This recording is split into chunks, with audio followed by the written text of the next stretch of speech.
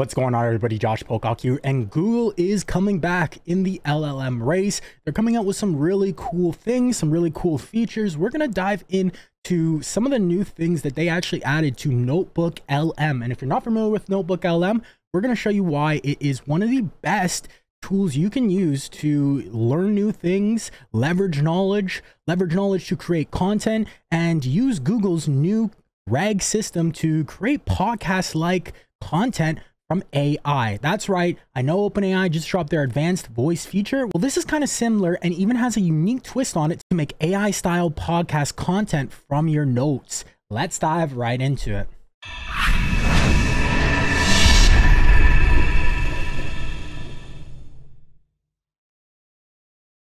All the hype.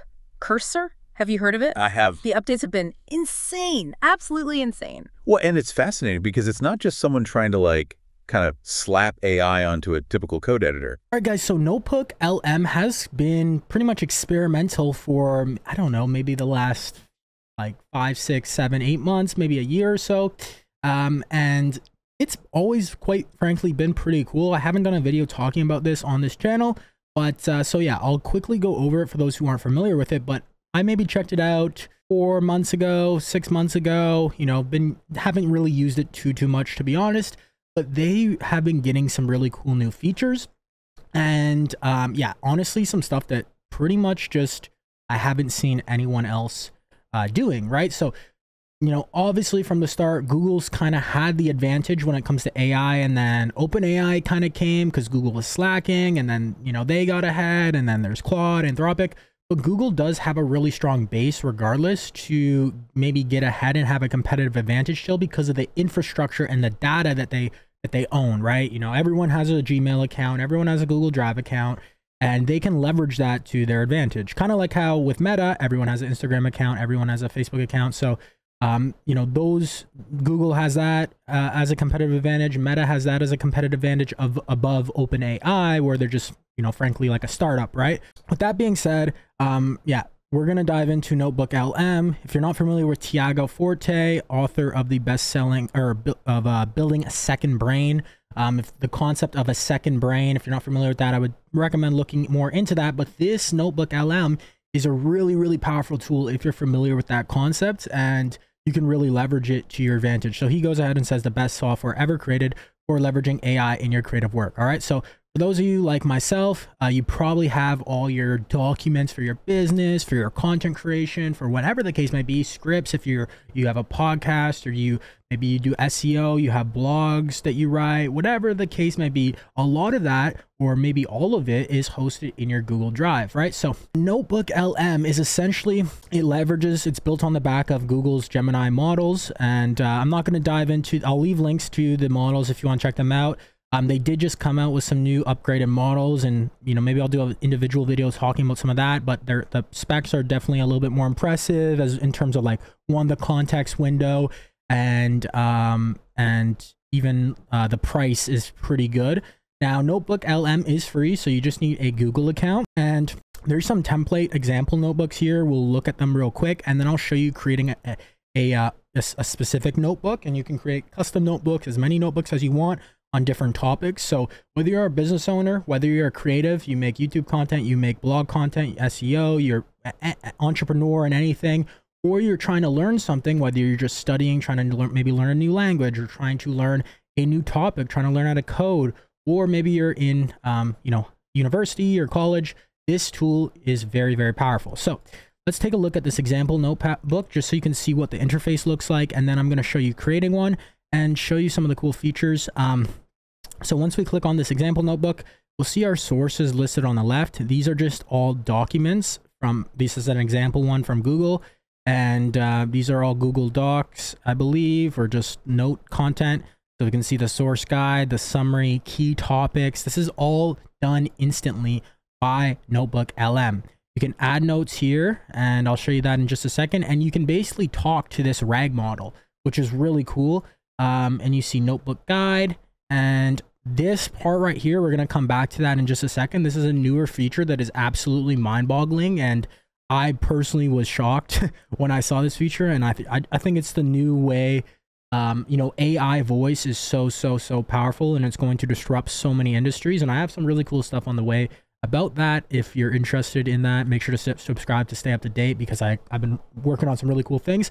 But this right here is really cool. So if you're doing SEO blog content or anything in general for content, this is going to be powerful. And we're going to show an example of this once we create our notebook. Okay, so let's go ahead and go back here. We're going to create a notebook. Okay, so really powerful things about NotebookLM is the sources. So NotebookLM lets you basically build a RAG system, so retrieval augmented generation system. And it's responses on the information that matters most to you. Example, marketing plans, course reading, research notes, meeting transcripts, sales documents, etc. So you can upload sources. So you can upload PDFs, .txt, markdown files, audio files, MP3s, really almost anything to some degree. All right. I don't know if you can upload videos yet, but there is a source limit of 50, which is pretty good. I don't know if there's like a context length limit, or if there's just a file upload limit. From what I see here, it doesn't look like there's necessarily, I mean, there probably is some context limit, of course, but as we know, the Google Gemini context lengths are pretty damn long. So there's Google Drive here. So you can upload from your own computer right here. Then there's Google Drive, which is super powerful. So you can leverage all your Google Docs, all your Google Slides, very easily, very seamlessly. So I can click Google Docs here. It's going to upload my Google Drive right here. Okay, for the sake of this video, I'll just use this getting started coding your project in Cursor AI IDE for beginners, intermediate, and advanced. I did a video on this. This is my complete Cursor beginner, or actually beginner, intermediate, and advanced guide to get you started with Cursor AI IDE. So if you're not familiar with Cursor AI IDE, basically the best AI coding editor right now, definitely check out that video down below. It's one of my best, most valuable videos recently, I believe, in terms of when it comes to AI coding. So I give you a full 16 or 19 page SOP document, which is this right here, as well as a complete PRD product requirements document template that you can download 100% for free. So check that out. I'll leave the link to the video and the docs in the description down below.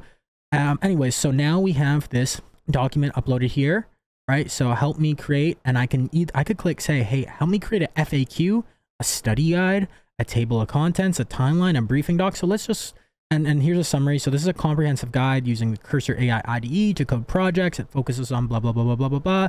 This guide also covers creating a PRD. And yeah, then there's suggested questions over here. You can start asking it questions upon based on this source. But let's create like a FAQ real quick. So this is going to create a note, and this is going to create some FAQs for us. Okay, and boom, we have our note, we have our FAQ. What are the Cursor AI IDE keyboard shortcuts? What are the Cursor rules, and how can I use them? How do I reference documentation in Cursor? What is a PRD? Why is it important when using Cursor? How can I create a markdown project structure in Cursor? What are some top tips for optimizing prompts in Cursor, etc., etc., right? You can see all these FAQs, and this is like exactly what I cover in the doc. So did obviously a really good job. We could add our own notes right here, type in our own stuff if needed. We can delete notes, right? We can select all, delete them all at once if needed. Then of course we can add more sources. So that was just a Google Drive. Obviously we could add a Google Slide if we wanted to, but we can also add external resources. So we can add a link to a website. So if I wanted to go new tab here and go to cursor.com, right? And maybe, you know, I want to go to their docs per se. Just go ahead and grab this. Actually, this is migrate from VS Code. Let's go like something that has a bit more, maybe just grab their features page right here and then go back and then go to website, and I can paste in that URL. So now we're inserting Cursor's features page, right? So it's going to scrape this, and it's going to say the first source is a feature overview of Cursor, blah, blah, blah, blah, blah. It's telling us a summary. It's giving us suggested questions, giving us a FAQ, right? So we got all that. Okay, well, this is for the whole notebook actually, but yeah, you get the point. You can click on the note right here or the reference, and we can see a summary, AI or key topics. We can see the whole entire document right here. This is the first one, but let's go ahead and take a look at the website. So this is the scraped website of Cursor's features page. You can see the summary, all the topics, right?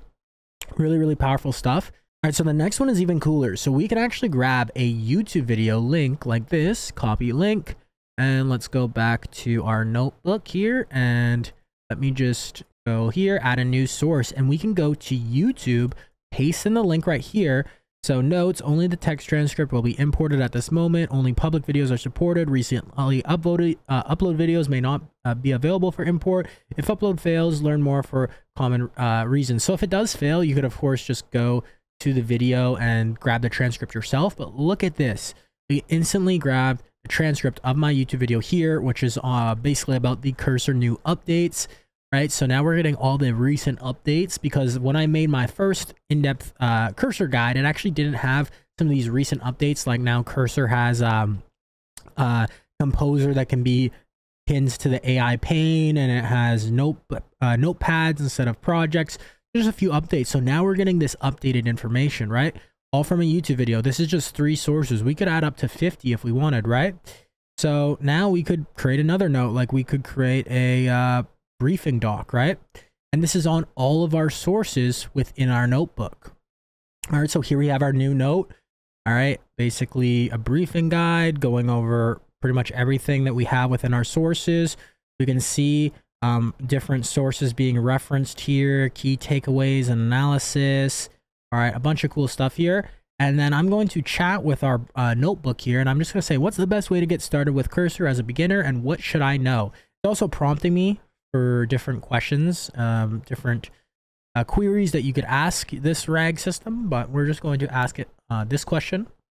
All right, and look at this answer we get here. So download Cursor for free. We can see the sources too, so we could basically see exactly where this source is coming from to see if it's actually a legitimate source from our sources, or maybe just to make sure that, you know, the AI isn't hallucinating for whatever reason, but it's actually doing really good. As we can see here, it's going over the Cursor chat, how to instantly apply things, Control K, Terminal Control K, familiarize yourself with Cursor best practices, all right, change management, editing workflow, you know, everything you would need, create a PRD. This is all stuff within our sources here. Okay, you can share this up here if you would like. You could share this and copy the link, add people, etc. to your notebook. You can rename your notebook here. So Cursor AI IDE. All right, now this is where it gets really cool, and this is what really impressed me. So I'm going to go ahead here and click Deep Dive Conversation, 2 hosts, English only. All right, and as this is generating, it's probably going to take a little bit, but I want you to keep this in mind. Imagine, let's say you were doing SEO. You wanted to leverage NotebookLM to create a optimized SEO blog post. Now, first of all, I wouldn't just use NotebookLM just because, you know, it's a really cool system, but you know, other models, other LLMs still are better than these Gemini models. But in terms of the system, it's really cool for researching, learning, etc. So let's say you use this and you structure out a blog post. That's really cool. Then we use this audio feature and we embed this in the blog post as well. So user can read the blog post, user can listen to it. And when this is done, I'm going to play this for you so you can see for yourself. Okay, guys, so it is done. I don't know exactly how long it took, maybe about 10 minutes or so. I stepped away for a bit, but this is 19 minutes and 50 seconds. Like, this is crazy. I only uploaded 3 sources.